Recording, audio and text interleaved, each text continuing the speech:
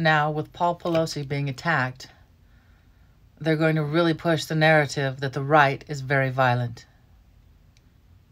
After all those years of the left encouraging violence, for example, Maxine Waters, telling people to go out and harass Republicans.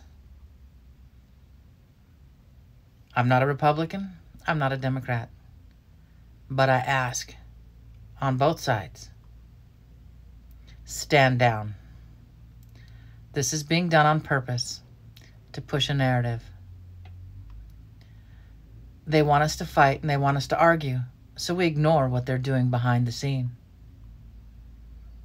And the more we fight and argue, the more it gives them a reason to enact martial law and then take away our bang-bangs. Stand down. Don't feed into the mania. Do not feed into their insanity. We are better than this.